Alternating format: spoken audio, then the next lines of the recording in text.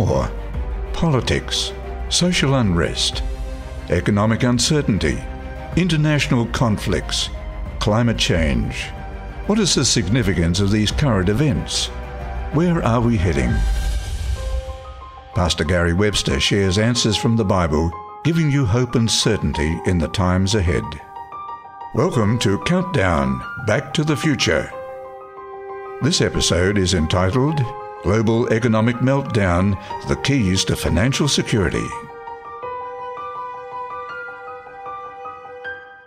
All right, the keys to financial security.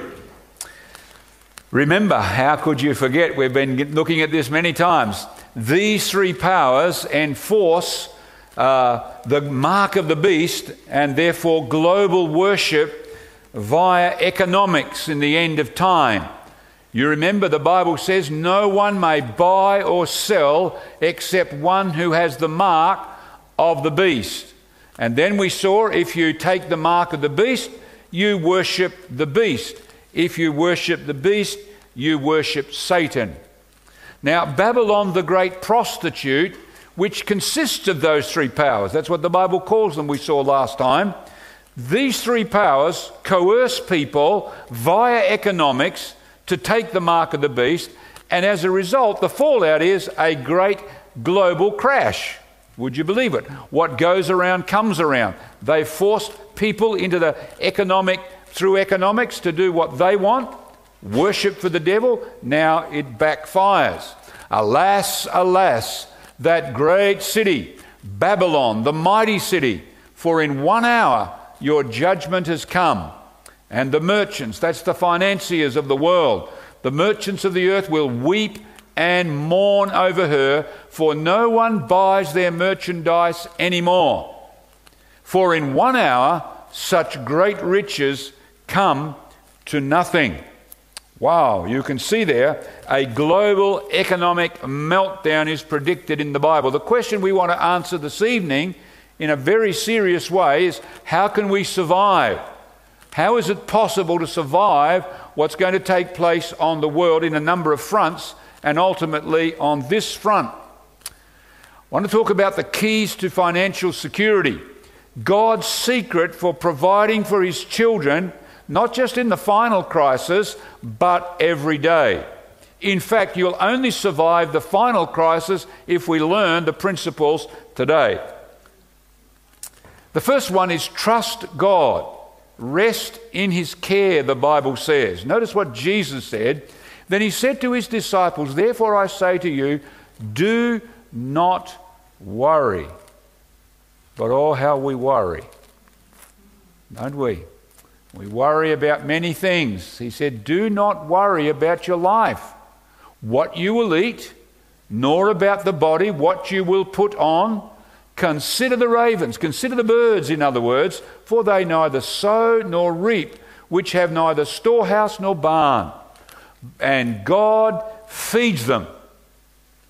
Of how much more value are you than the birds? Now put your name in there, and I put my name in there. You and I are of far more value than the birds, and if God is going to look after them, and does, won't he do that?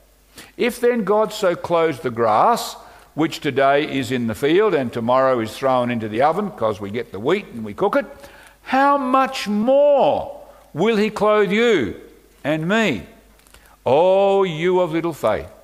Your Father knows that you need these things. Isn't that a precious thought, my friends, tonight? The first thing God says to us is we need to stop worrying and throw things on God because he cares about us. He really does. I love the way Peter put it, casting all your care upon him. What worries are you carrying tonight? Is it your kids? Is it your job? Is it your health? The Bible says cast all your care upon him, for he cares for you. I don't know about you tonight, but that is amazing and it's worth everything. The Lord cares for you personally. Number 2, make God your first priority. Notice what Jesus went on to say. but seek first the kingdom of God and his righteousness, and all these things, the food, the clothes, the roof over your head, all these things shall be added to you. Now, Jesus knew what he was talking about because he often lived and slept under the stars because he never had a home, but God looked after him. Amazing, isn't it, when you think about it? Jesus borrowed donkeys, borrowed boats, and God looked after him. But seek first the kingdom of God. But it's so easy for you and I to put it second or third or fourth. We're so busy with our program. We're so busy doing many things that we can put God second. And we set ourselves up for failure when we don't seek first the kingdom of God. Seek first the kingdom of God, and the promise is, all these things shall be added to you. Number 3, remember that God owns everything. The earth is the Lord's and all its fullness, the world and those who dwell therein. In fact, the psalmist put it this way: for every beast of the forest is mine, says God, and the cattle on 1,000 hills. I know all the birds of the mountains, and the wild beasts of the field are mine. Now, when you think of that, that means you and I don't own anything.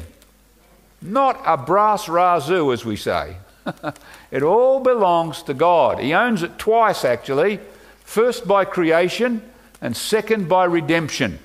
Because Jesus paid on the cross for everything.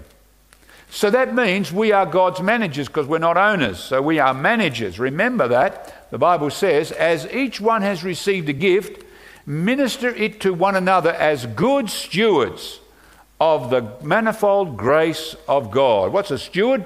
Well, according to the concise Oxford Dictionary, it's a person who's entrusted with the management of another's property. And we just learned that everything is owned by God. So now he makes us managers of what he puts in our hands.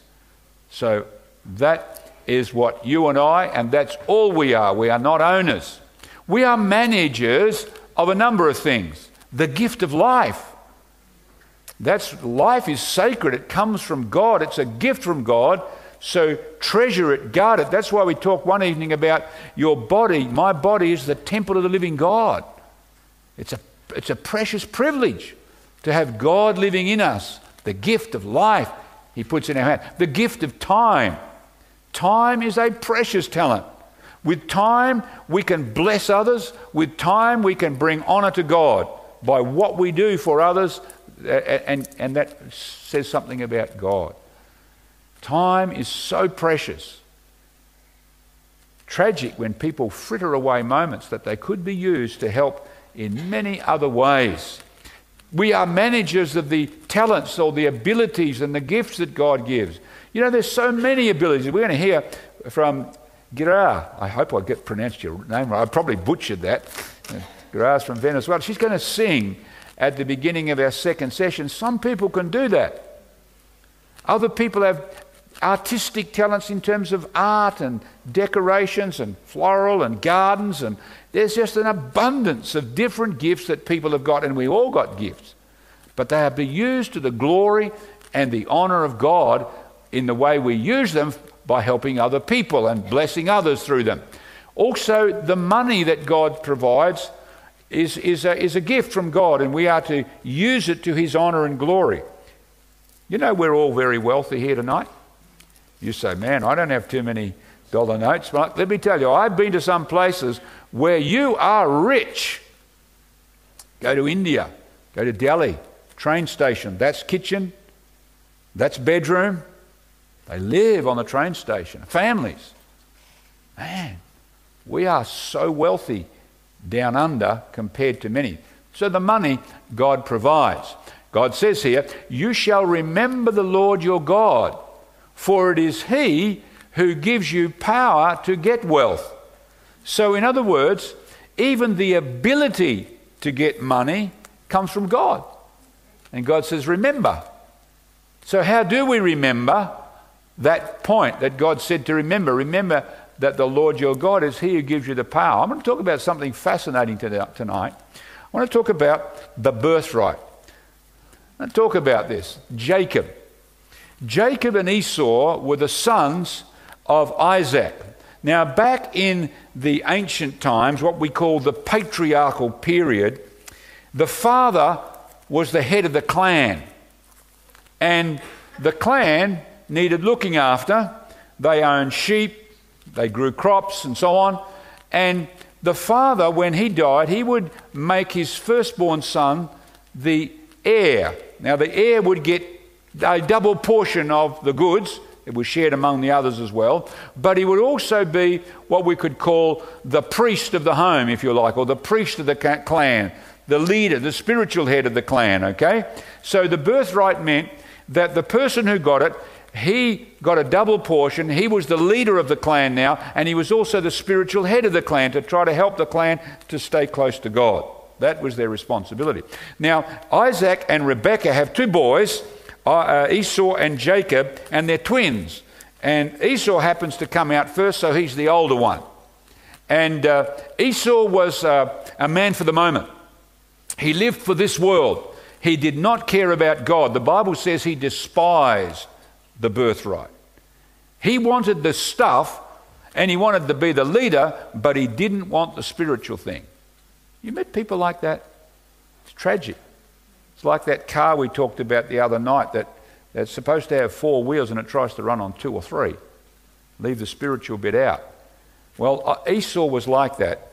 Anyway, in this family, the dad favoured the older boy Esau because, he was a hunter and he was sort of a he-man and he made good stew from his catches. And so the dad liked him.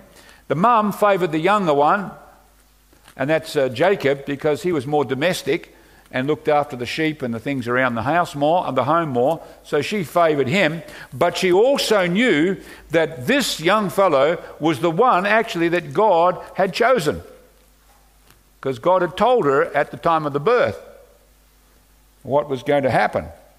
Anyway, she tried to persuade her husband that, he should give the birthright actually to the younger one, but he wouldn't have anything of it.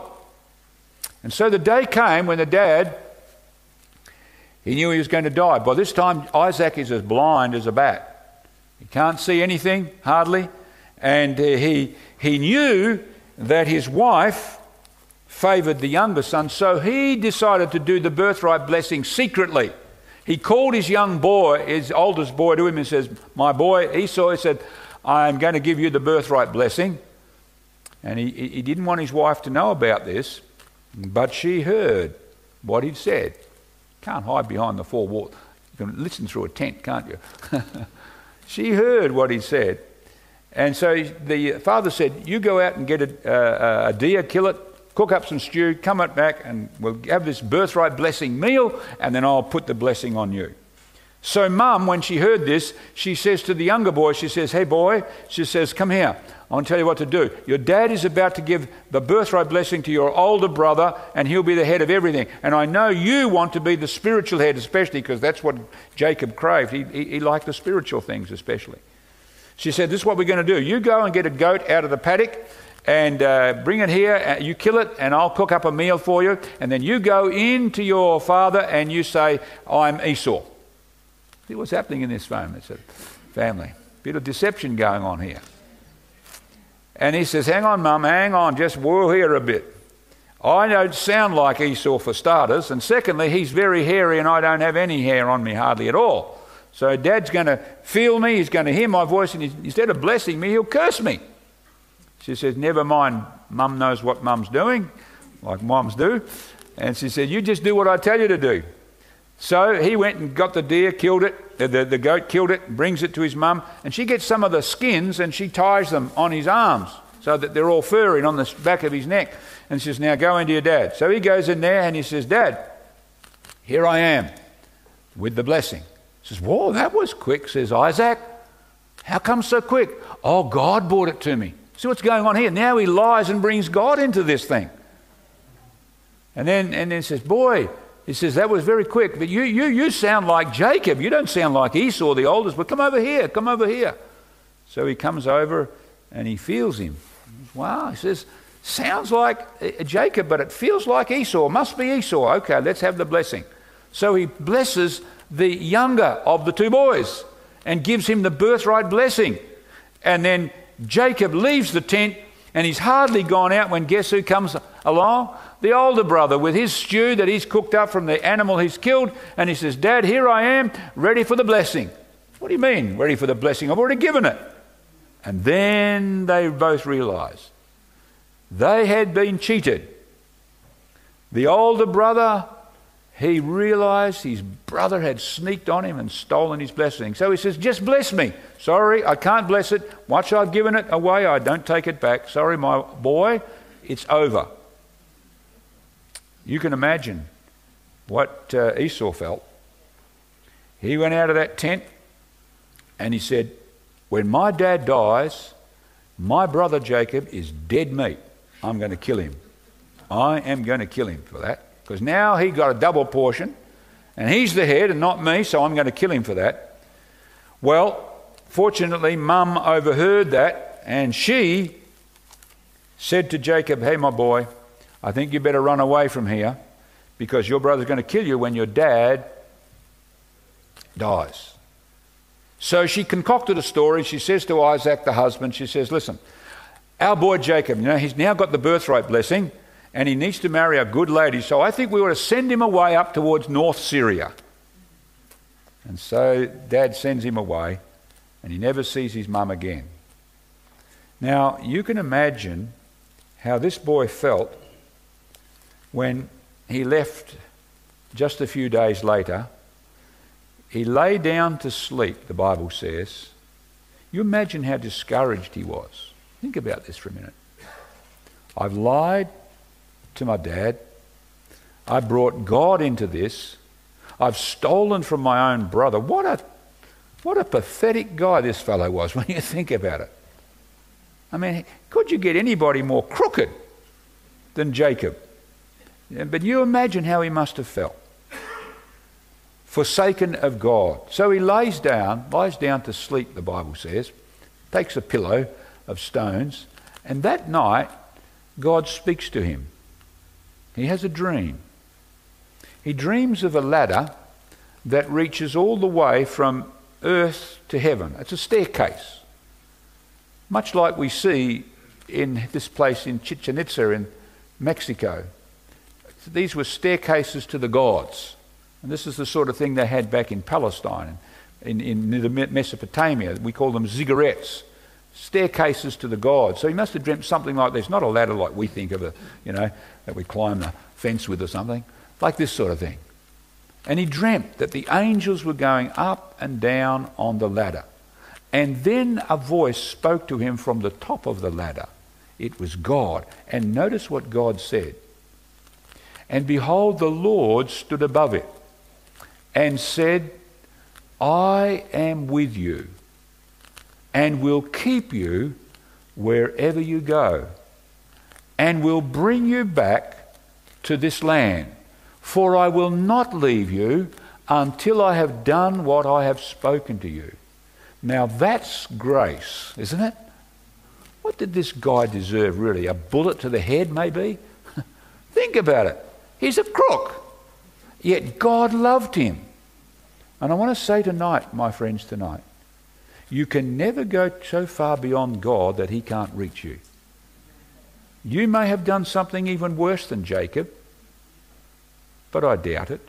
And even if you have, let me tell you, God loves you. God has a plan for your life. He has a reason for your existence, and he has a hope for the future. And Jacob was talked to by God. How gracious is God? Well, Jesus picked up this story and he showed us what it really meant. When he was talking to his followers, Nathanael, he said these words, most assuredly I say to you, hereafter you shall see heaven open and the angels of God ascending and descending on the Son of Man. In other words, that ladder, that's me. That staircase, that's me. That staircase that Jacob saw, really that's me. I'm the way from earth to heaven. I'm the way to the heart of God.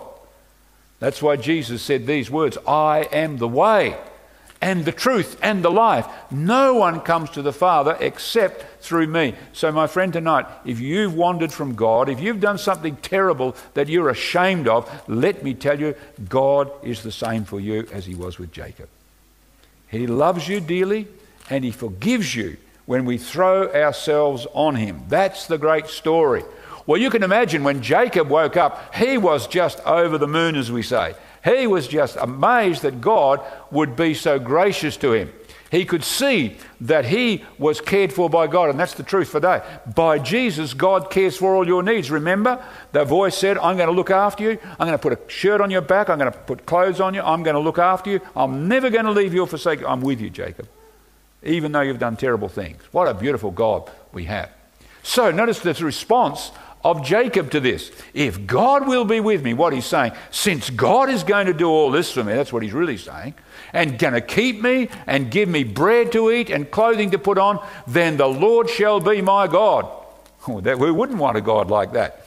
And of all that you give me, I will surely give a tenth to you, says Jacob. Now that's an interesting reaction, isn't it? I'm going to give you a tenth of everything I own. Now this is actually in the Bible called the tithe. A tenth. And Jacob was going to give this in response to the mighty grace of God in his life because of what God had done for him. He was so happy. Now, as we said, this is mentioned elsewhere in the Bible. In fact, his grandfather, Abraham, also returned tithe, or the tenth. He went out on a big battle with 300 men and defeated a whole armies of people from Mesopotamia to rescue his nephew Lot and the king of Sodom and all their people that were taken away. And when he got all the loot, look what it says. And he, Abraham, gave him a tithe of all. So a tenth of what I've collected from the enemy, I'm going to give to God. So this is not a new principle. Now let's talk about this tithe for a moment, because we're going to see this is actually given by God to boost our faith, especially in the end times as well. All the tithe of the land, whether of the seed of the land or of the fruit of the tree, is the Lord's. It's holy to the Lord. So the tenth is specifically said to be, this is God's. This belongs to God. He calls the shots as to how it's used. Tithe supports gospel workers, we notice in the Bible.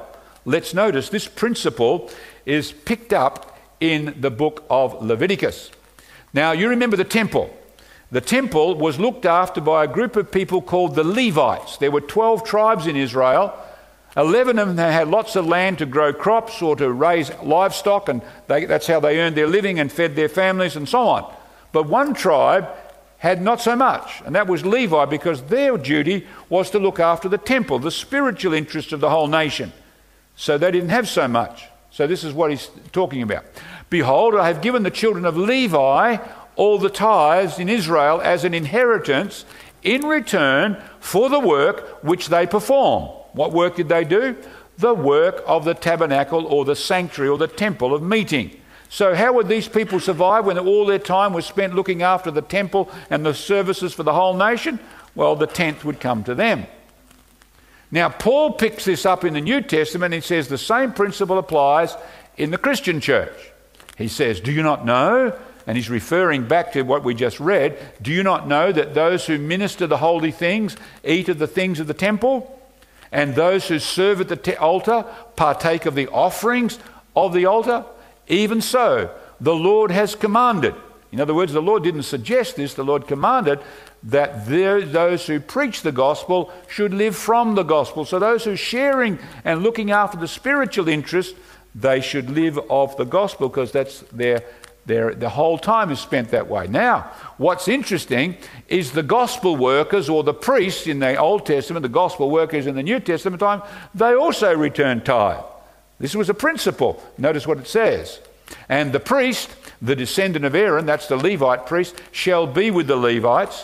When the Levites receive the tithes from all of Israel, the Levites shall bring up a tenth of the tithes to the house of our God, to the rooms of the storehouse. So it's all equal. It wasn't like the priest or the ministers collected everything. No, they too returned a tenth, so they did the same as the people. That's a fair system. I wish the government would do this, you know.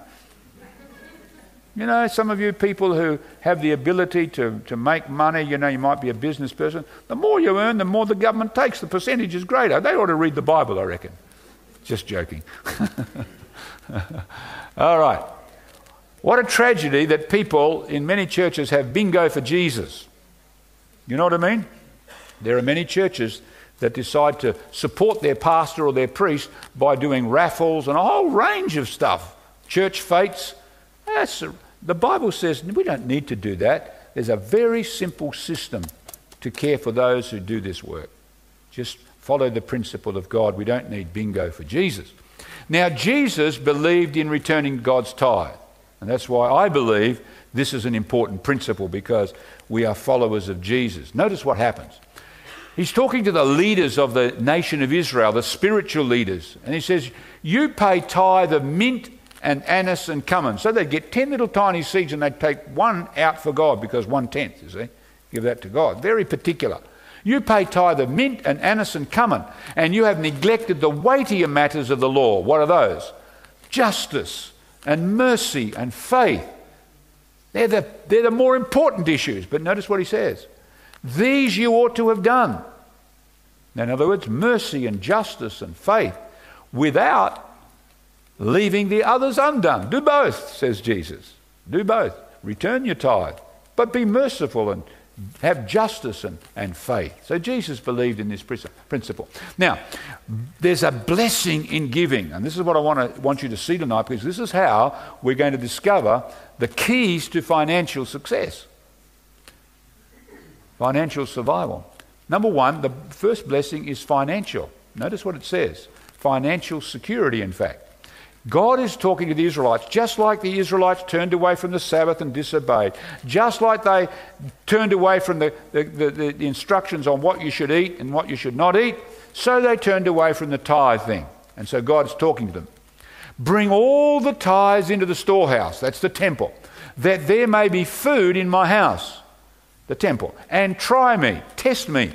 Now in this, says the Lord of hosts, if I will not open for you the windows of heaven and pour out for you such a blessing that there will not be room enough to receive it. Could you believe how good God is there? I'm going to open the windows of heaven and I'm going to pour out blessings upon you. Now, that doesn't mean God's going to make us millionaires or something. It simply means he's going to look after us and care for us in a big way. Now, does it really work? Let me tell you, it surely does. Here's an example, first of all. All these guys, you've scrubbed your teeth with Colgate, I'm sure. You've probably had Heinz 78 varieties, whatever we're up to, and you might have had some Kraft cheese at some point in time, right? The people who originally started these companies all returned the tenth to God. All of them. God bless them. Now, the guys who run them today, I'm sure they don't do the same thing, but the fellows who started these companies, this is what they did. My wife and I were students. I was a student up in Newcastle area, and my wife, Marilyn, she was the breadwinner. She put the bread on the table while I studied the books. And we like reading together. We like reading books together. And we're reading a story together of this solo mum who, she's got about 5 children, and she's supporting these kids on her own, no husband. And she comes to her minister, her pastor, and she says, Pastor, she says, listen, you know this tithe thing, this tenth thing, she says, I can't afford it, and I'll show you why. And so she had a big list on a piece of paper, and she said, rent, school fees, food, da-da-da-da. She had it all listed out. She said, Pastor, you add it up, there's none left for God. So can you give me a special dispensation on this tithe thing? He said, well, I'd like to, but it's not my deal. I didn't ask. This is God's plan, not mine. So I can't tell you not to do what God tells us to do. She got really mad at him. She stomped her feet down. Well, bust him. She said, I'll give him 2/10. She was really angry. And she went away. A few months later, she came back to the pastor and she said, Pastor, I'm amazed. She said, you know what?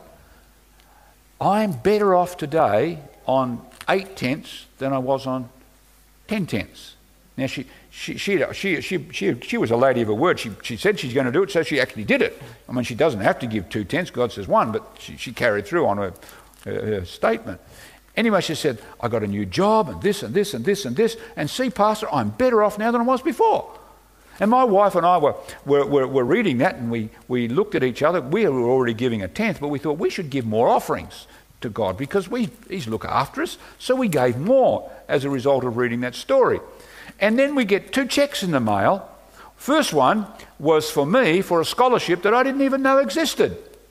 I never applied for it, never knew about it, but here comes a check that I gave me a scholarship. The second one was, my wife said around this time, she said, listen, sweetheart, I'm carrying our first child. She's pregnant. She says, I'm tired. Can I quit? I mean, what do you say to your wife when she's putting bread on the table? You say, no, you can't quit. I said, no. We've got 6 months left. We'll make it through. Yeah, you quit. You're doing a great job. So she said, but you need to know something. She said, I've been working for this company for 9 years, and if I quit, we're going to miss the bonus of $1,000. Now, that's a good lot of money for students back then. She said, so we're going to forfeit that if I quit. I said, don't worry. What else can you say? Don't worry about it. Well, we get a letter in, we get a check in the mail from the employer who says, even though it's only 9 years, we're going to give you the bonus. Man, you know what that did to us? This stuff works. And I could spend more. I guess if we ask people to share, I'm sure there's many people who could tell stories like this. I could tell you a beauty, but I better not, because we better move on. That came from our own life just a few weeks ago. Unbelievable. When we're faithful to God, He's faithful to us. He'll look after us. Doesn't mean to say He'll give us, as we said, $1 million, but He's going to look after us, that's for sure. Number 2 point, not only do we help financially, but there are blessings in that it increases our faith. Jesus said, or Paul said, I should say, we live by faith and not by sight. When you and I have to step out and do something that God asks us to do, but we can't see how we could do it, let me tell you what's going to happen. When you see God work, your faith is going to soar. You are going to be stronger in your faith. That's why God said these words, bring all the tithes, test me. You try me, you see if I don't come through. That's God saying, you test me. Test me now by doing this. Just do it.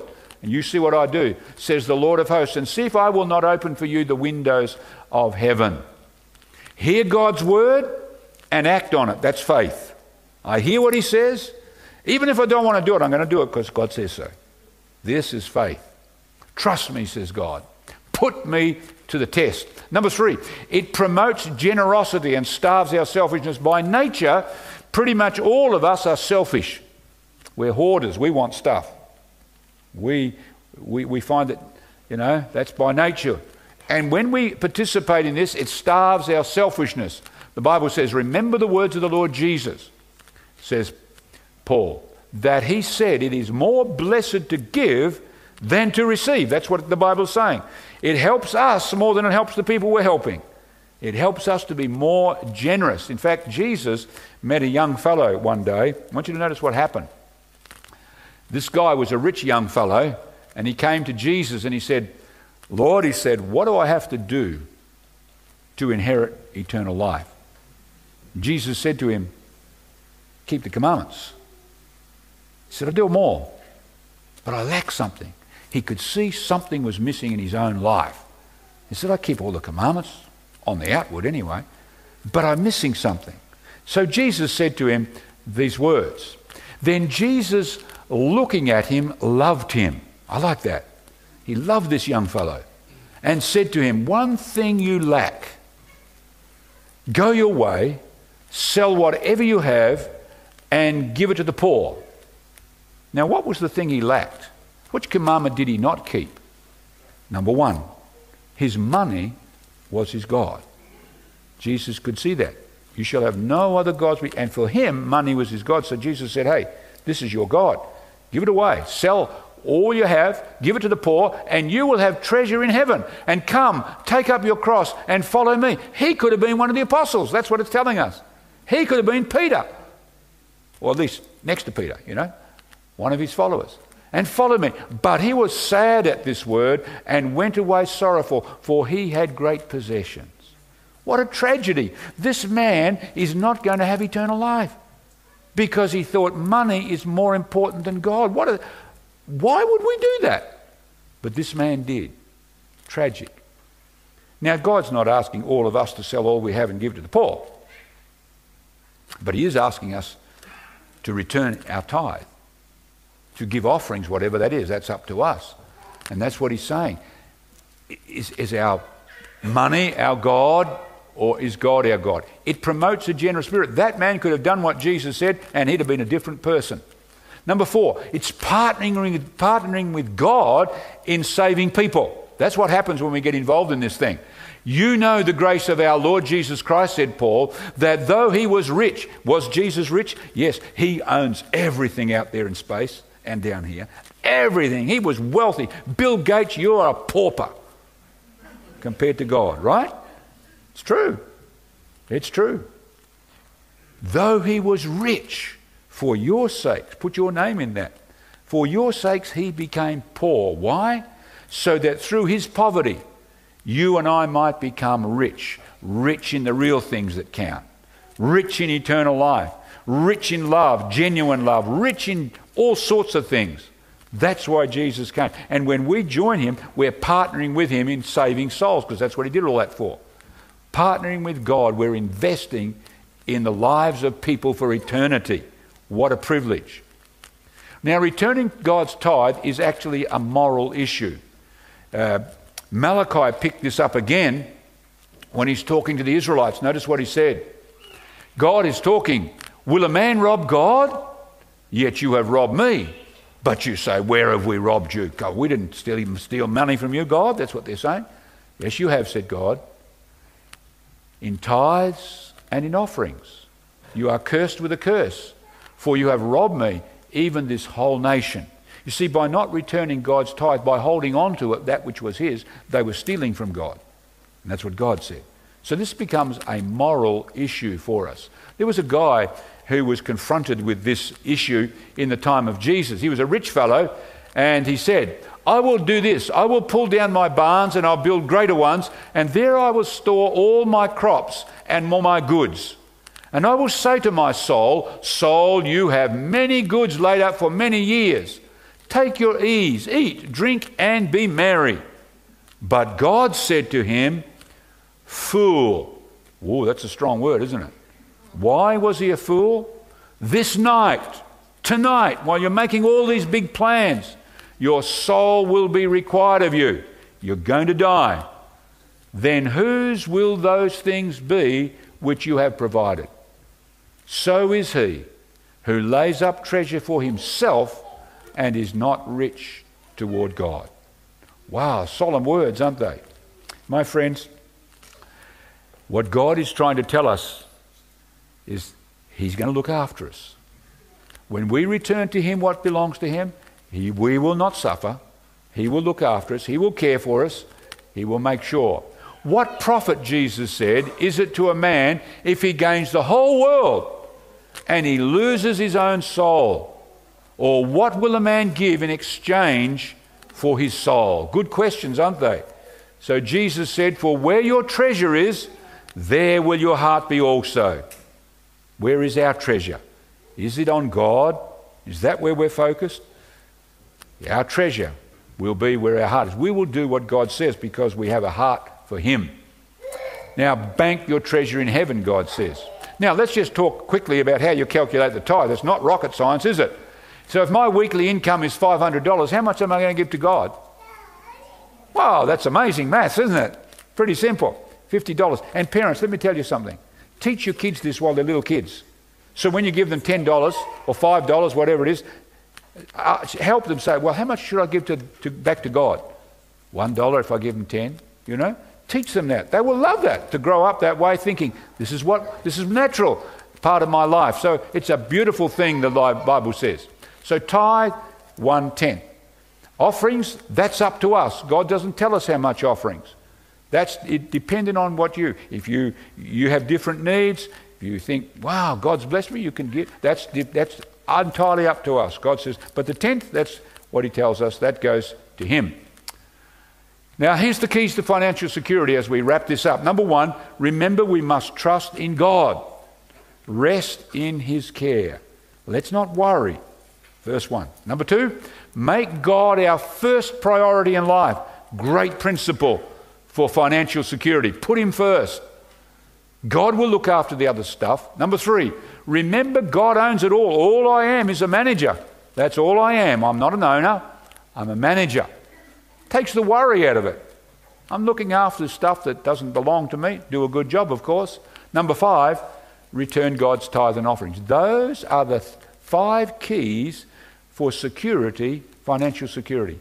If you and I put those into practice, let me tell you, you will be a happy person. I can assure you. We put God first and so on. I like the way Dottie Rambo put it in one of her songs. She says, the things that we love and hold dear to our hearts are just borrowed. They're not ours at all. Jesus only lets us use them to brighten our lives, so remind us, dear Lord. Good words, aren't they? Remind us, Lord, we are just stewards. Remind us that that's all we are. And so, in the end of time, economics will be used to enforce global worship. The devil knows where to hit, let me tell you.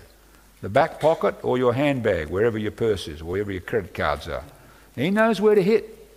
This is going to be one of his issues. Another one is going to be physical coercion, we learnt. A third one is going to be signs and wonders, miracles to suck us in. Some people are drawn by different things. Well, this is an area. Economics to enforce global worship. And the guy who's going to push this is going to be the second beast, the one from the land. Protestant United States of America that's no longer following God. This is going to be the key instigator to push the mark of the beast, and he's going to do it through economics. He, the land beast, causes all, both small and great, rich and poor, free and slave, to receive a mark on their right hand or on their foreheads, and that no one may buy or sell except one who has the mark or the name of the beast or the number of his name. That day is coming when none of us will be able to buy or sell unless we take the mark. If we take the mark, we will be able to buy or sell, but we won't want the mark because it's against God. Most people, sadly, money or their employment or whatever it is will be more important than God, says John. All the world marvels and follow the beast. So most people, money is going to be more important than God. The only ones who it won't be are those who have learned. You remember that text? All the world marvels. The ones who won't are those who have learned absolute trust in God.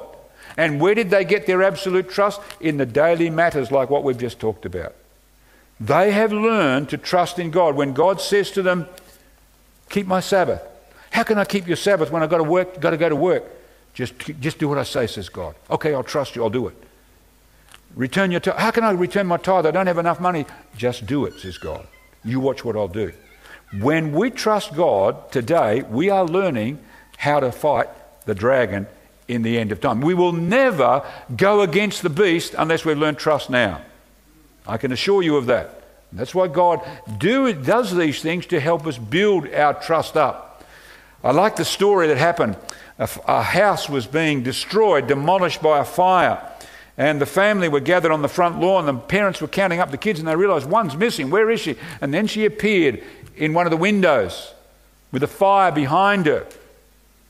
She was standing at the window and she couldn't see anything because of the smoke and dark outside and so on. And her dad was down below and he said, Susan, jump. She said, Daddy, I can't see you. You don't have to see me. Jump, Susan, Daddy will catch you. But I can't see. Don't worry, just jump. So that little girl just sailed on out there and her daddy caught her. And that's like the tithing thing is. Sometimes we don't think, how could we possibly do this? God says, just do it. You watch what I'll do. I'll catch you. I'll look after you. And my friends, when we do these things, God is building our faith for the big issues that are coming up. Let's pray together. Oh, Father in heaven, thank you that some of the things that seem so hard are actually a blessing in disguise for us. You're trying to starve our selfish hearts. You're trying to build our faith up. You're trying to help us to trust you in the easier times so that when the tough times come, we'll just keep trusting you like those great people in the Shadrach, Meshach and Abednego. Oh God, tonight we pray that you will help us. If you want to tell the Lord tonight, Lord, just help me to be faithful in this matter of the 10th. I need your help. Just raise your hand tonight just to tell God, Lord, I need your help. I'm going to follow you in this thing, but Lord, I just need your help because of myself I can't do this thing, but I'm going to do it because you say so. Lord, you see our hands raised tonight. Thank you that you're a faithful God. You proved that to Jacob. Thank you so much that you do it the same for us. In Jesus' name, amen.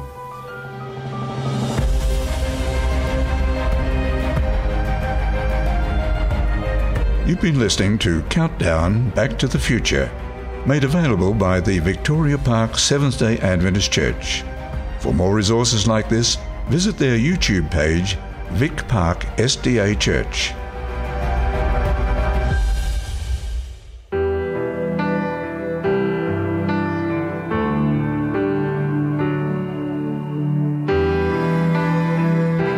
The Clark family will now sing God Will Come Through. Looking in the mirror at my life and my plans, wondering how I'm gonna make it, wondering how I'm gonna stand. Then I look at your goodness on my life and where I've been. I've never been forsaken, Lord, you've never failed me yet. So when I feel like giving in, Lord, remind me again. When the mountain was in front of me, you made the mountain move. When the road ahead seemed too dark, you guided me through. When the waters were in front of me, you parted them too. There's never been a day in my life God didn't come through.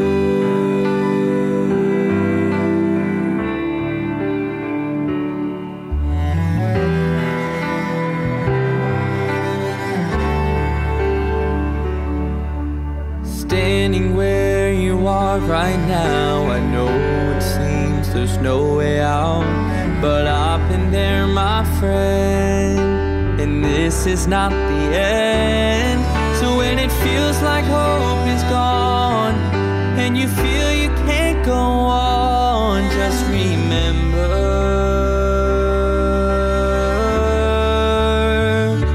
when there's a mountain in front of you, he'll make the mountain move. When the road ahead seems too dark, he'll guide you through. When the waters are in front of you, he'll part them too. There'll never be a day in your life when God won't come through. He's bigger than the mountain, he's stronger than the storm. His love is like no other, you can run into his arms. When there's a mountain in front of you, he'll make the mountain move. When the road ahead seems too dark, he'll guide you through. Oh, when the waters are in front of you, he'll part them too. There's never been a day in your life, oh, there'll never be a day in my life when God won't come through.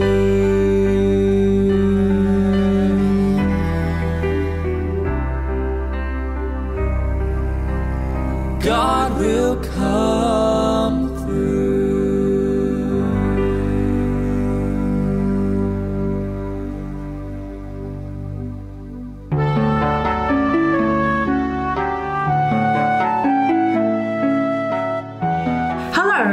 Stacey Butler, and I want to welcome you to Healthy Living Around the World.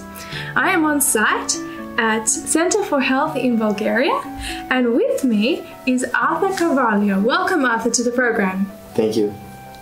Now, Arthur, you're here at Center for Health, and I believe you're in the training school here. Is that correct? Yes, that's correct. I am here in the school. I got here to receive some healthy training and also some Bible studies. You're doing some Bible training as well as health training together in the same place. Together. Interesting. Where are you from originally? I'm from Brazil. All the way from Brazil? Yes. So how did you find out about the school here? Because I'm living in Tunisia, I'm taking part of a project that's connected with one of the leaders here. And they do some training so we can, whatever you're doing in these countries, around the world, we can serve people better. We can help people to find a better way of living, like a better health way of living.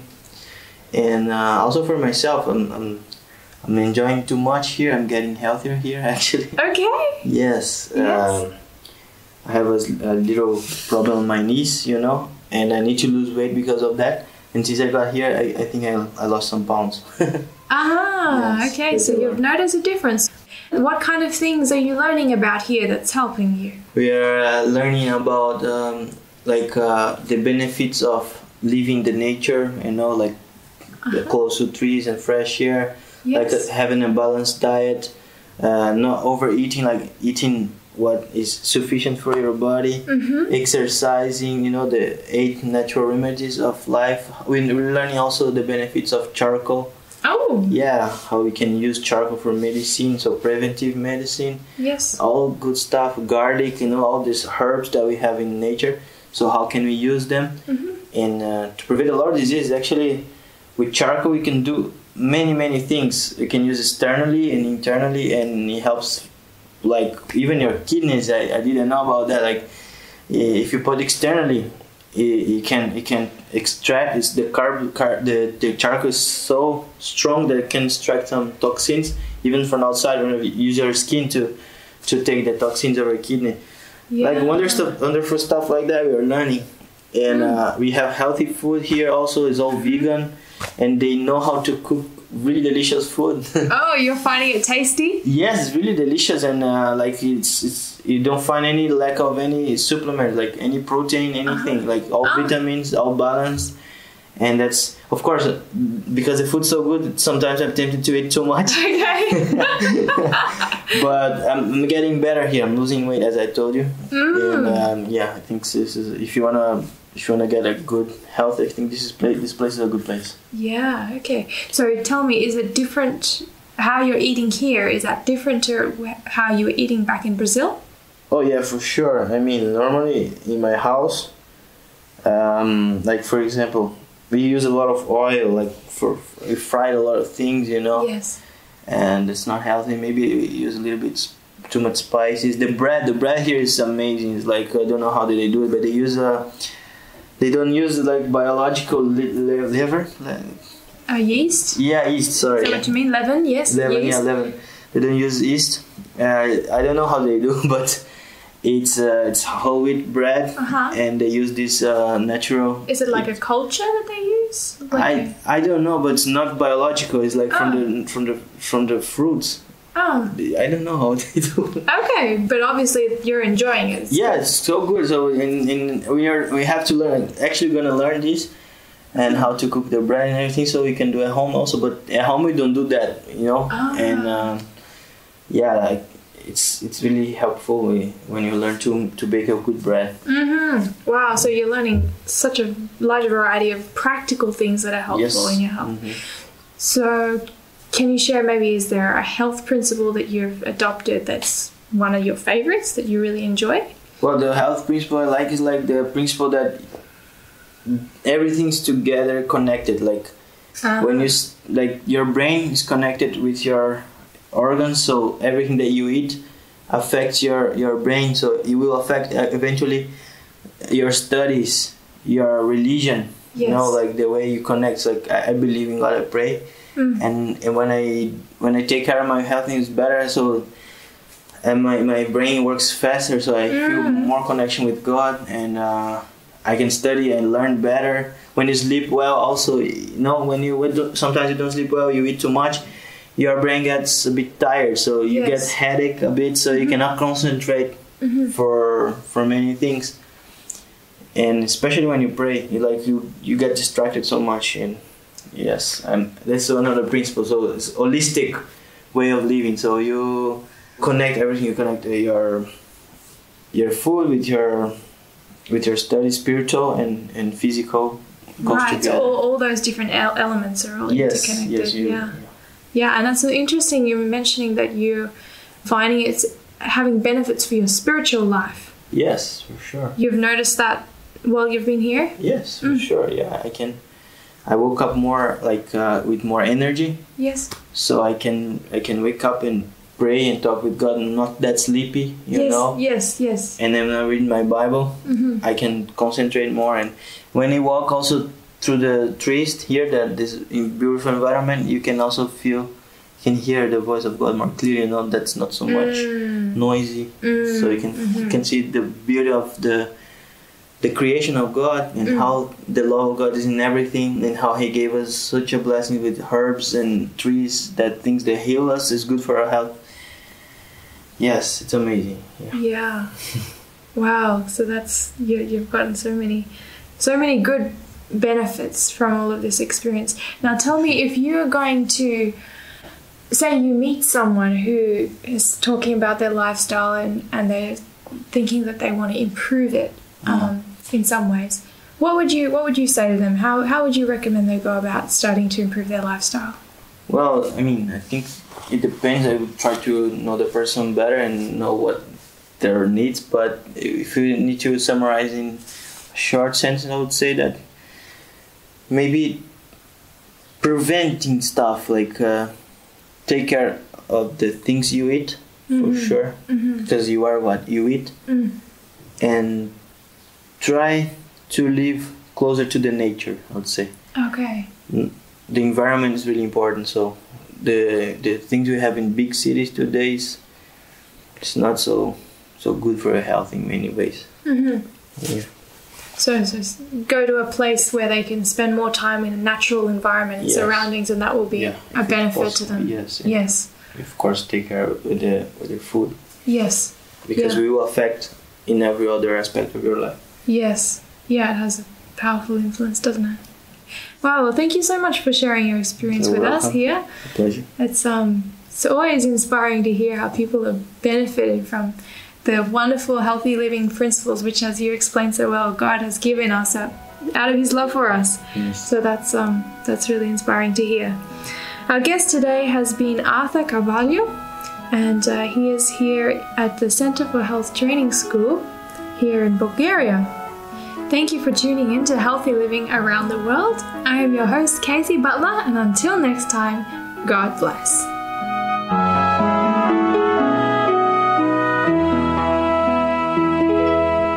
You've been listening to a production of 3ABN Australia Radio.